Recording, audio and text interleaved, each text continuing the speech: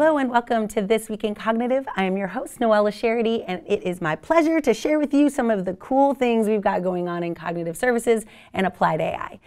Today, I want to show you one of the tools that we use internally and that you actually have access to in order to test out some of the latest and greatest services inside of cognitive services and the applied AI organization.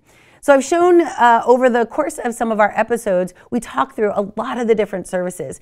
And it's always really great to be able to have a way of testing them, right? Or building projects related to them. And one way that we do that internally is through a tool called the Intelligent Kiosk. And so it gives you the ability to test out many of these services. But we also give you the ability to build that kiosk yourself. And so I'm going to walk you through just a couple of those things. So first, the Intelligent Kiosk is an app that you can download from the Windows Store. In your case, I'm also going to show you in just a minute how you can build that app and deploy your own. But let me just talk you through a couple of the things that are in here. And anytime you go to like a conference or come to our executive briefing center here in Redmond, Seattle area, you would have the ability to kind of test this out. It's a very, very unique way of seeing a bunch of different functionality in a single application. So you can see here we've got things like Vision Explorer, right? Being able to test out computer vision, being able to do real-time driver monitoring to detect distraction. We also have things like News Analytics and Emotion API.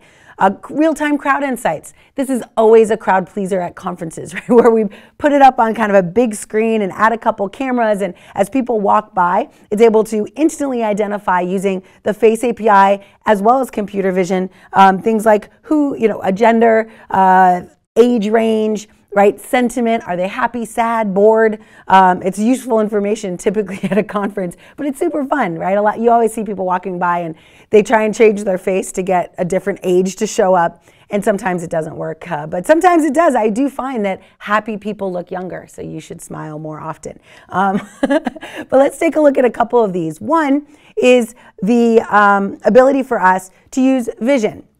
All right, custom vision, we're actually going to combine a couple different services here, right? The first service is Bing Search. So I need to go find an image to analyze. All right, so I go in, I use Bing Search as a service in the app. You'll see this in the GitHub sample code.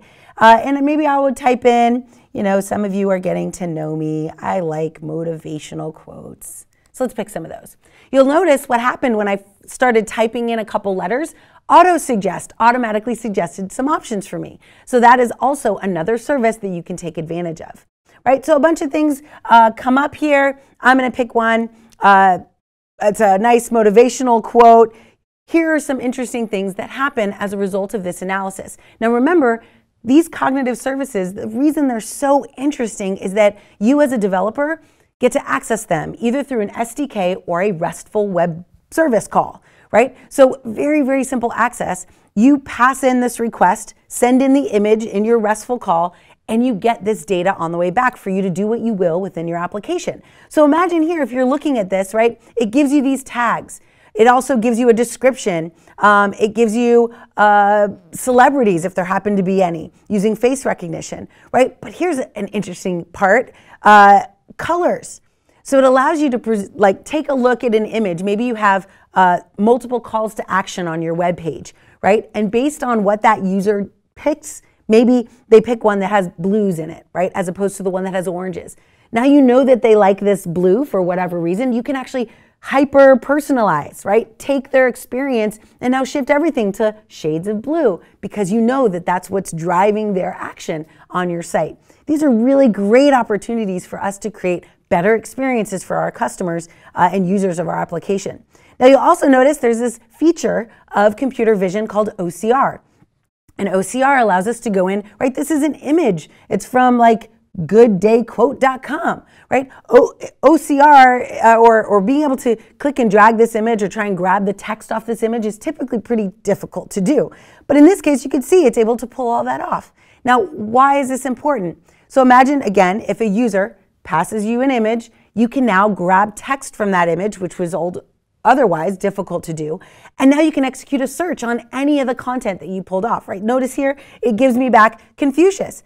So now I could go in and do a search on Confucius and pull back things like YouTube or SoundCloud, audio or voiceovers or anything that's related to that content. Again, enriching the content that I can return back to the user as a result of their request. So really interesting stuff, and it's great to be able to build an application that just demonstrates this capability. It gives you a chance to review the metadata that you get back from these services, and so as a learning tool, I think it's really, really useful. So let's jump to how will you learn this?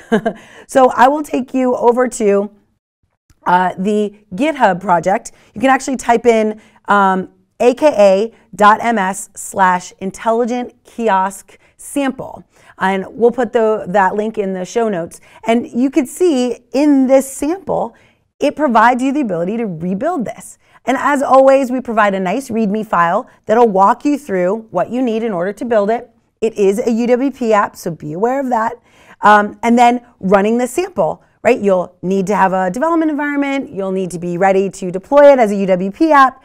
And here's all the different projects that are included. It is not a direct match to what I just showed you, but we're constantly adding more and more projects into this area and updating it all the time. Most importantly is if you test some of this and you want some help, you can submit GitHub issues and our team will review those issues, and even you could contribute to some of these projects if you want to. What a great opportunity not only to learn by doing, but then also to even maybe make a difference in another person who's trying to learn this by either fixing something, making something more clear, or even adding an entire sample to the project. So one last thing I want to mention is the ability to build this at the edge, right? Using a device, a Raspberry Pi in this case. So not only can you, of course, build this as an application that'll run on a machine or in the cloud through a web application or through an application native on a computer, but you also now can start playing around with building devices and integrating these models into devices. Really cool stuff. So in this really quick week episode, we decided to just give you a chance to take a look at some of the projects that are available for you today that you could build that demonstrate some of the common capabilities provided with cognitive services. So if you go in, again, take a look at the show notes. We provide the link to go and build this yourself, and you can also download the app and play with it there too. So hopefully you found this interesting, and I encourage you to start building something really cool today. And I'll see you guys in the next episode.